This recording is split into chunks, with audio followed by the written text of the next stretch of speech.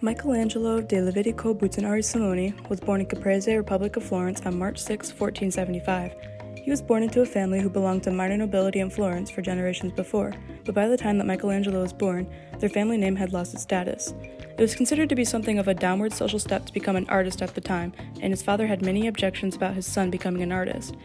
He wasn't much interested in schooling and devoted much of his time to watching the painters at nearby churches and drawing what he saw.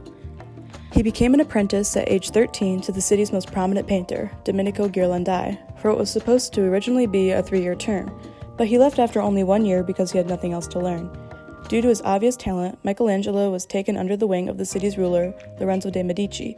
Medici surrounded himself with poets and intellectuals that had access to the Medici art collection.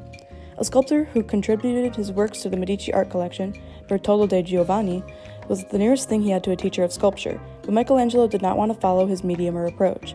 He was looked after by Giovanni until he died in 1492. Unlike most Renaissance artists who learn about human anatomy from live models and ancient sculptures, Michelangelo examined and dissected corpses in the convent of Santo Spirito. After 1545, Michelangelo mainly devoted himself to architecture and poetry for the remainder of his life.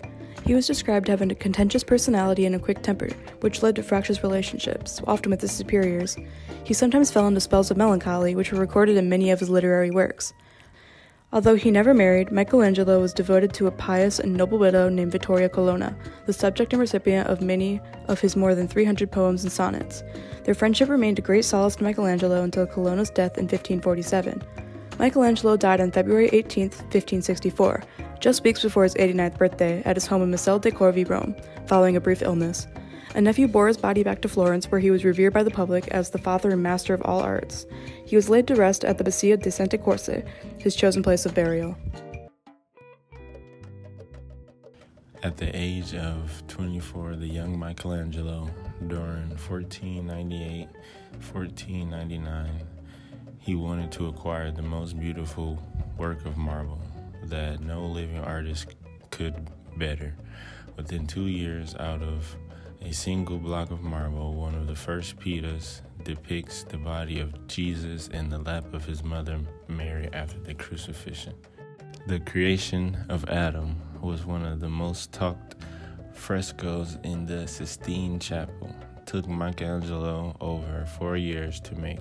Within this illustration, God is reaching out and touching the finger of Adam to give him the gift of life. Covering the entire wall of the Sistine Chapel, in it we see the second coming of Christ as he delivers the last judgment. His monumental work took 5 years to complete and consists of 12 individual figures. It is said that Michelangelo put himself portrait inside. Michelangelo is considered by many to be the greatest artist of his time.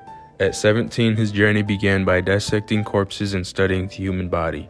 This gave him further practice and knowledge of human anatomy. Therefore, his lifelike sculptures are still monuments of skill that have not been surpassed till this day. Michelangelo was not only a master of sculpting, but also a master of painting. He developed his own anatomical drawing language and other forms of art such as mannerisms. Mannerisms is the over-exaggeration of expression which led to inspire artists after him to do the same. Michelangelo's sculpture David may be one of the most, if not the most, influential pieces of artwork till this day. The sheer size and depth of the sculpture just shows the skill and time he took to perfect his skill. His art was one of the biggest inspirations that started the humanist movement. This movement was to challenge the church and authority to allow citizens to choose how they think and to embrace human achievements.